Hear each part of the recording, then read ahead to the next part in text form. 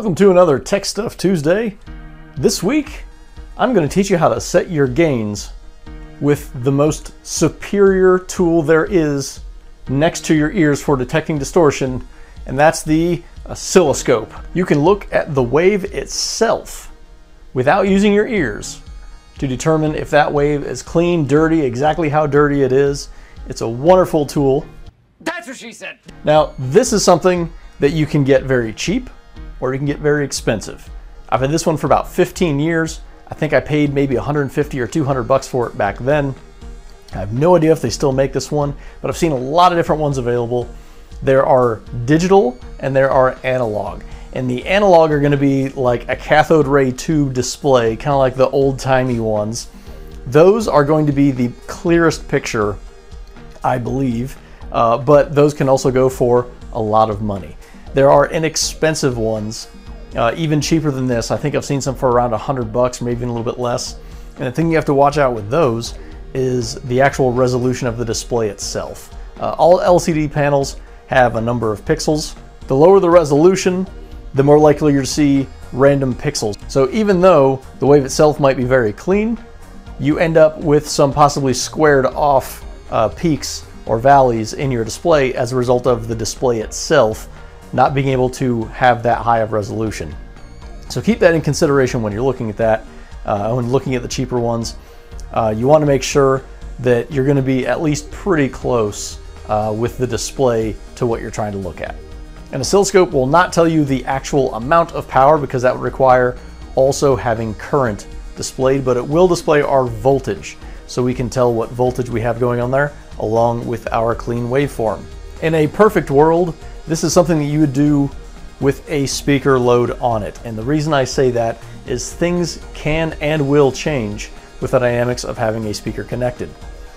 If you're going to do it unloaded, you have to go off of the rated spec for impedance on that amplifier. If you go below rated impedance, odds are it's going to clip before the setting that you have it at. So this is a Sundown Audio SAX 50.4, is rated for 50 watts by 4 channels at 4 ohms. It is also rated at 2 ohms, but it does not double its power. It is not 100 by 4. So we're going to address this from the 4 ohm, like you're only going to have one 4 ohm speaker per channel. And one thing that we can also look at as where it should be. Now I say should because sometimes people use digital multimeters and they figure out the amount of rail voltage that this should produce by maximum, and you can do that using Ohm's Law. And you can find calculators for your phone because you like apps and you don't like doing math because you're youngsters. And on these Ohm's Law calculators you can plug in your power, 50 watts, you can plug in the impedance, 4 ohms. There you go. 14.1 volts, 3.5 amps. So that's what we should be looking at to produce 50 watts. It's possible that this amp could produce more power than it's supposed to, in which that voltage clean could be higher. When you wire to a lower impedance, your voltage should stay the same, but your amperage will go up. Now the reason you might induce clipping is a result of the amperage, not the voltage, but a lower voltage is where it will start clipping. So that's why you can't exactly go off of that if you're wiring below rated power. I'm looking at you people that wire everything to a half ohm or lower, even when it's a 1 ohm amp. Now there's 2 points of where we can be clipping outside of the source itself. We're going to assume that the source input is not clipping. That's a big assumption. I've seen a lot of bass boosted stuff that they call rebased and things like that that are clipping. So we're going to assume that the source itself isn't clipping. We're using a 0 dB track.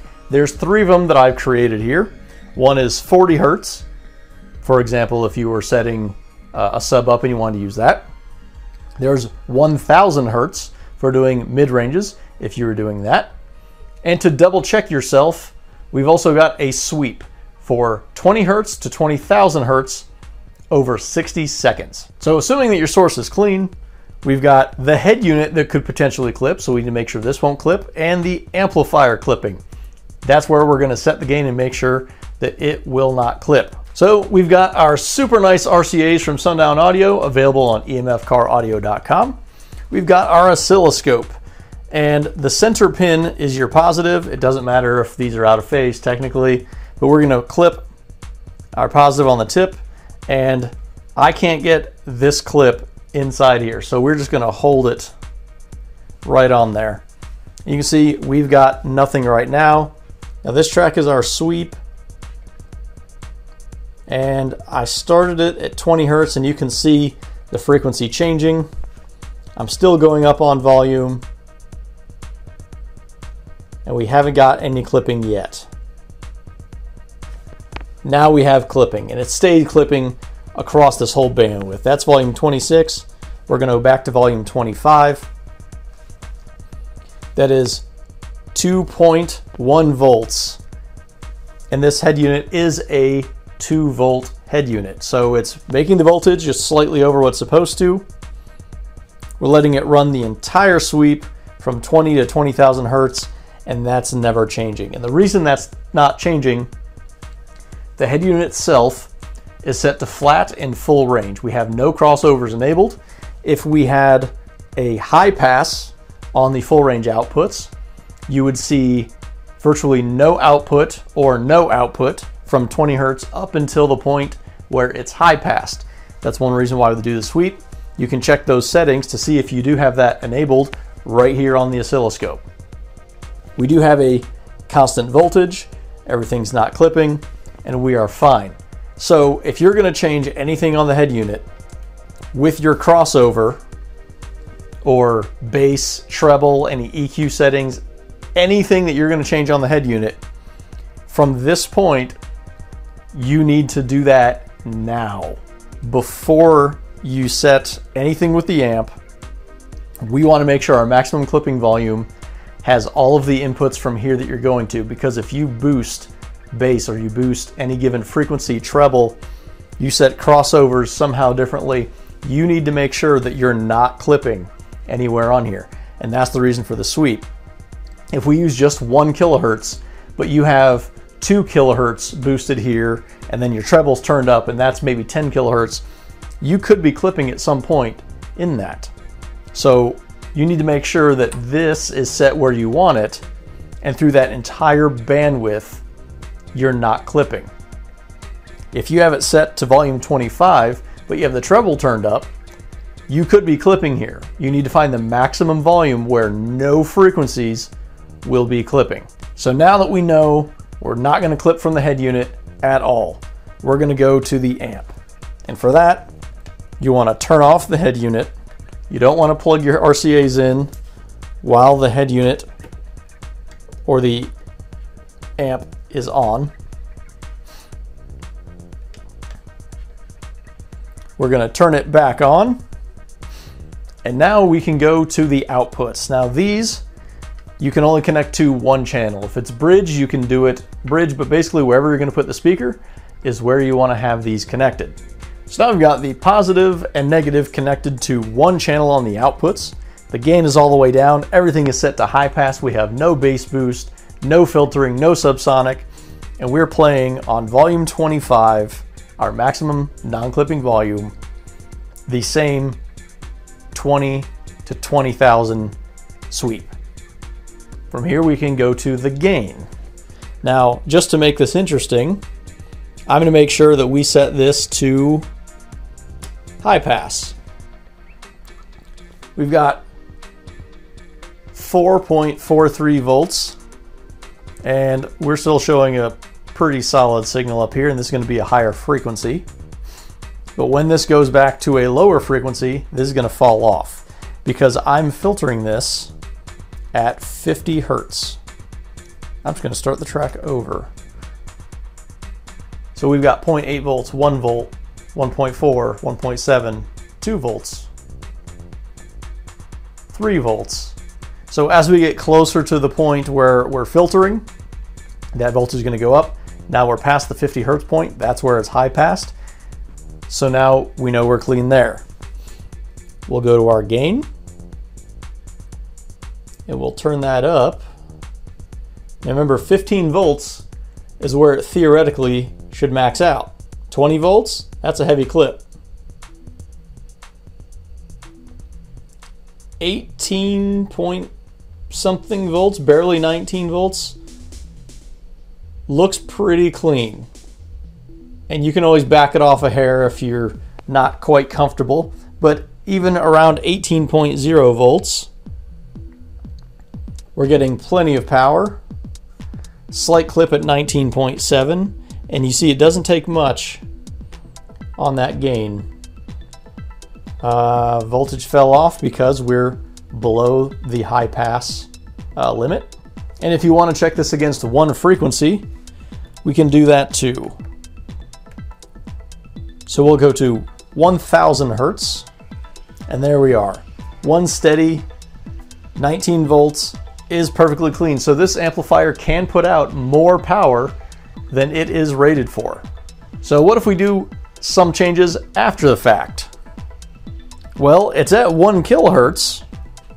So if we give it bass, we're not going to detect that. So we're going to go to our bass setting. And we're going to go to +4. And you just barely see anything. That's at 19.2 volts, but you went up +4. What if we go back to that sweep?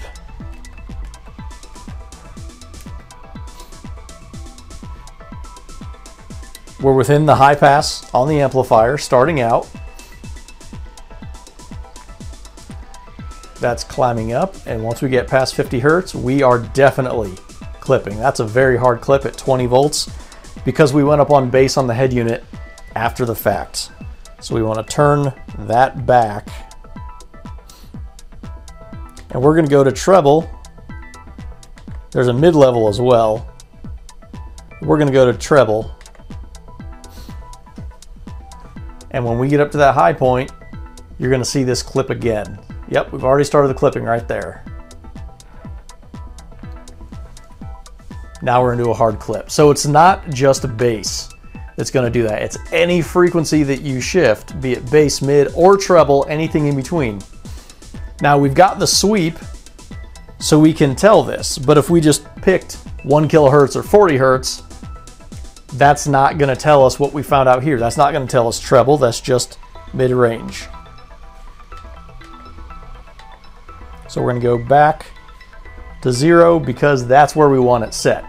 So the ideal scenario would be to have the gain in a very low position because you don't know exactly where that's going to be. This amplifier will take, I believe it's 6 volts maximum. We've only got 2 volts coming out of the head unit. So obviously the gain setting all the way down is going to be nowhere near correct.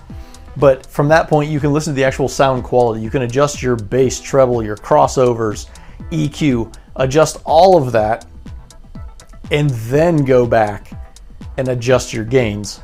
That's the only way that you're going to make sure that you're not clipping. Run that sweep with all of those settings and make sure that you're clean all the way through. Also keep in mind that when you're doing this, you probably want to have the car on. The reason being, most amps are unregulated, meaning the more voltage you put into them, the more power you get out of them. There can be a 15 to 20% difference in your amplifier output. So if you're doing it at, say, 11 or 12 volts, your actual gain setting here might be slightly different than at 14 or even 15 volts. So make sure to do it with the car running. That could also tell you if you have any random noise that you may or may not hear will also show up in the oscilloscope, because remember, the oscilloscope is best because you can see the entire wave. Know that this is not an exact science because you do have different recording volumes. So in this method, if you have a lower recording volume, you're not going to get all the power out of the amplifier that you can, but you're not going to clip either. So you could always leave yourself a little bit of headway on your volume. Maybe set the volume where this maxed out at 25. Maybe set it so your max should be 23. They'll give you a couple extra clicks to compensate for the recording volume. But know this, your ear is the best way to detect distortion in real time. If it doesn't sound right, then turn it down. If it's dirty, it's clipping, that's bad. As long as it sounds clean, you're in good shape. So trust your ear with that. I know what you're thinking. I can't afford an oscilloscope, or I wouldn't use it that often, so I don't want to make that kind of investment. Well, the good news is, in our next Tech Stuff Tuesday, I'm going to show you how to make a distortion detector that's incredibly simple for what I believe will be $20 or less. If you found this video helpful, make sure you give it a thumbs up. If you're not already subscribed, consider subscribing and hit the notification bell so you're notified every time we have a new Tech Stuff Tuesday or other upload. You can support the channel on Patreon in the link below, as well as shopping emfcaraudio.com for all your Sundown Audio, EMF audio, SBC, and audio control needs. Share this video if you know people who don't really know how to set a gain very well. And I'll see you again in another Tech Stuff Tuesday.